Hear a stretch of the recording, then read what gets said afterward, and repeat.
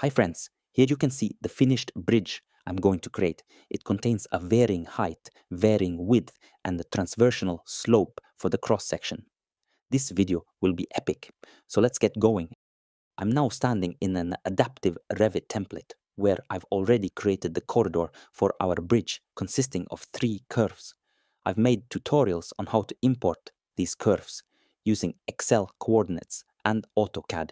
Check the link in the description for more details. The first 2 curves represent the left and right sides of the bridge cross section, while the third curve follows the bottom of the bridge. I will open up a new adaptive family template. Here I'm going to design a parametric 2D cross section of our box girder bridge. I will use the front view workplane to place out the reference points that eventually will form our box girder. So I've chosen a straightforward box girder with just one parameter, the thickness T, illustrated in this image. I've kept it really simple to save time and to not make this video too long. Using my trusty Epic pen, let's sketch out our cross section. This will help us highlight the key points and parameters needed to create our masterpiece.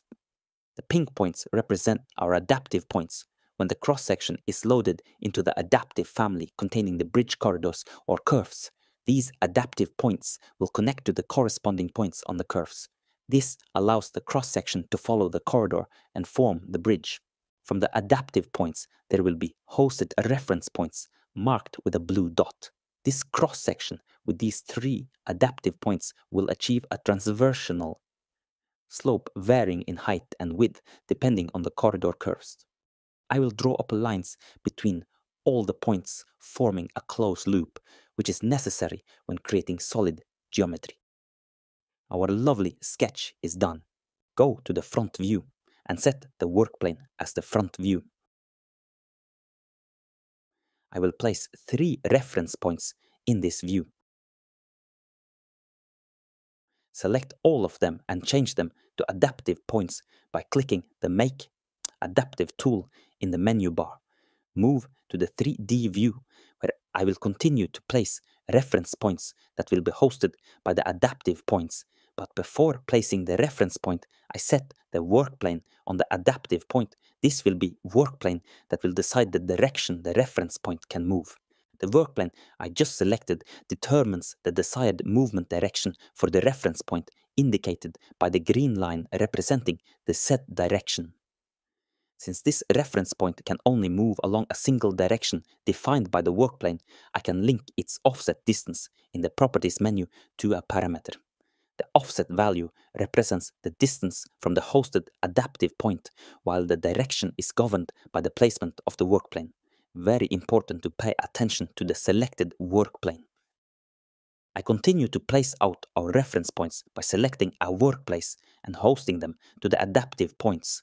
Later, I will connect the adaptive points to the curves showcased earlier in the video. I have 3 grooves that determines the corridor of the bridge and 3 adaptive points that will be connected to the 3 curves respectively. The error message on the screen can be seen as a reminder that there are 2 reference points on top of each other. Nothing to worry about, just click OK and move on. So the reference points will follow the placement of the adaptive points with a predetermined offset. Move on to Create the parameters by opening up the Family Types dialog box. Since I want to make this bridge parametric, meaning I would like to be able to change the cross-section geometry of the bridge when inside the Revit main project, I need to create parameters and link them to the reference points. I only need the 2 parameters for the end user to edit. The thickness and the bottom width of the cross-section, the total width, are already determined by the curves shown earlier. Most of the parameters will be auxiliary parameters or calculated parameters. For example, I need 2 auxiliary parameters for the bottom width since the 2 reference points determining the width are offset from the adaptive points. The reference points are half of the total distance of the bottom width from the adaptive points placed in the center, both in a negative direction and a positive, so need a parameter for both. Back in the 3D view, I select the reference points, find the built-in offset parameter in the Properties menu and connect them to the correct parameter just created. You can now observe why I needed a total of 3 parameters to get the correct bottom width for our cross-section. Now over to the really difficult part. Calculate the placement of the 2 reference points in the center. To help me accomplish that, I need the total width of the cross-section, the distance from the edge to the center, and the height distance from the 2 edges. These dimension lines will be connected to a report parameter. Dimension lines in 3D adaptive families can be tricky because the software is primarily designed for dimensioning in 2D views. Before placing dimensions, ensure you're working on an appropriate work plane. In a 3D adaptive family, dimensions must be aligned to specific reference planes, points, or geometry. Open up the parameter dialog box, and I will start adding reporting parameters. So reporting parameters are special types of parameters used in families to report or extract specific values from a model's geometry. These parameters are not manually input by the user, but are automatically populated based on the relationship or dimensions of the family components. Reporting parameters are particularly useful for creating parametric families where dimensions or other attributes dynamically update based on changes in geometry. The changes in geometry in our geometry are the total width and distance to the center of the bridge. These values depends on the 3 curves creating the bridge corridor. The next segment of this video is dedicated to creating 2 parameters with the calculated distance from the bottom reference points.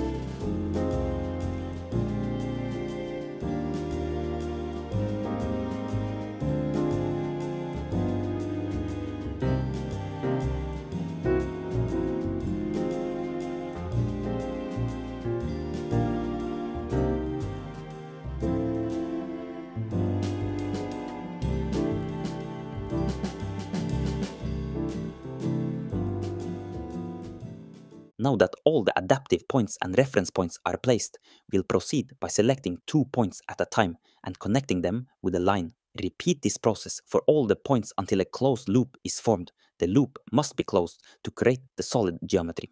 Once complete, it will resemble the cross-section of a box girder. Time for a little flexing. Open up the parameter dialog box and change the thickness parameter to see how our cross-section behaves. Looks good. Now let's change the bot width parameter. Yeah, that works just as intended. We will do a quick purge of the family to remove unused objects before loading it into the host family and where the geometry for our bridge will be created. Alright, we are now standing in the host family, which is a new adaptive family, where I have loaded in the nested cross-section box girder family. The 3 adaptive points in the nested component will be connected to the 3 different curves. I see I forgot to connect some of the points to form the closed loop back in the nested component and connect them, load it back into the host family and update the cross-section. Back on track. Next, I select the nested component connected to the points on the curve and use the repeat tool, and then the remove repeater. I now have the option to create a solid form. And there you have it, a solid bridge that follows the corridor curves. Looks pretty nice. I have both varying thicknesses of the cross-section and a transversional slope along the bridge. Load the bridge into the Revit project. Rotate the bridge to see it from different angles.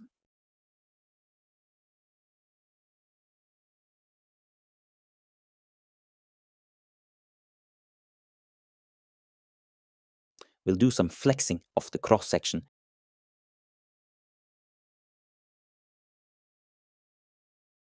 Change the bottom width and then the thickness.